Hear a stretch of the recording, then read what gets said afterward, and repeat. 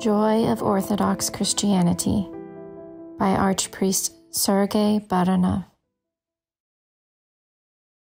Yesterday, we had a talk. It was not on purpose. We just involuntarily compared Greek monasticism to Russian and Georgian to Russian as well. In the result, we found a little contrast, but it is natural. Now, I am not saying this in order to emphasize with one or another aspect or to be flat about something. As a matter of fact, I keep reminding myself that flatness always speaks of an unhealthy spiritual state. When people defend only their own philosophy of life, thinking there are no others, that is why I am making a note now. To specify, I do not compare. I just want you to be flexible and know that there are different traditions, characters, and spirits, provided that we have one main thing, love, and no dogmatic contradictions. So, when we discussed the issue yesterday, we unintentionally came to realize that in Greek monasticism, they allow themselves happiness, while in Russian monasticism, everything is kind of stiff, strict, and sometimes even grumpy. And I tell you once again, they have their way. Here it is a little different. It is good as the main thing is the result, but it is bad when people start to argue. For example, when people representing our tradition flatly insist on the impossibility of happiness, they disapprove of us, saying we are in a sinful state and need to cry and cry. But if people are constantly crying, they get discouraged, don't they? They become pessimistic, listless, and sorrowful.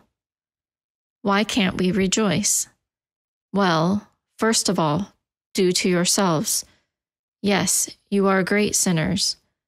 It is natural and normal that we are sinners, and our Lord came to save the sinners in particular. Do you remember how the Old Testament Pharisees got confused all the time? They thought if he were the one, if he came from God, would he have taken food together with the sinners, whores, and publicans?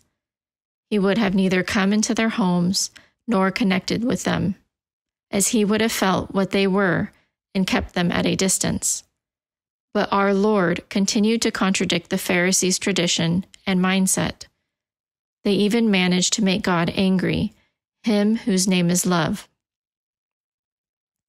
It would seem love is supposed to have unlimited patience, covering everything with forgiveness. Nevertheless, even God may get angry due to his humanness. He gets angry with the Pharisees, as they strictly observe visible rules, but do not get better, kinder, and simpler. They remain unkind and pretentious. And so, like I said, one tradition is not better than another. I just point out that another tradition is possible, and I defend its right for existence, as there is joy in it. Joy of being in church, joy of changing, joy of taking part in a mystery, joy of standing before God in a prayer. Yes, it is a prayer of repentance, but repentance doesn't mean desperation. These are two different notions. Repentance can comprise joy. Holy Fathers have such a concept that encompasses both antipodes, sorrow and joy. It is when we cry over our sins, but in no way become desperate and discouraged, and our sorrow is dissolved by happiness, as we know that God loves us, no matter what, and there is always hope, even for us. Our church is full of such opportunities for a person to change and become a friend of God, not his servant or a mercenary who has commercial relations with God. I keep the commandments, and you will take me to the kingdom of heaven. It does not work this way. A true Christian does everything for Christ without seeking to profit. He or she does not need anything at all except Christ. Such Christians keep saying, Jesus, Jesus, Jesus the sweetest. And how can you not smile pronouncing the name of your beloved? As soon as you say this name, both tears and joy come to you, don't they? I feel very sorry for the people who constantly talk about repentance, putting their special meaning in this word.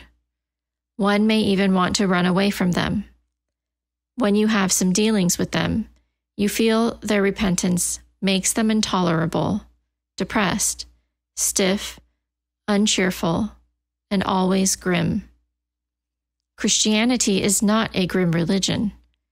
Christianity is cheerful and joyful. It is happiness, not sorrow.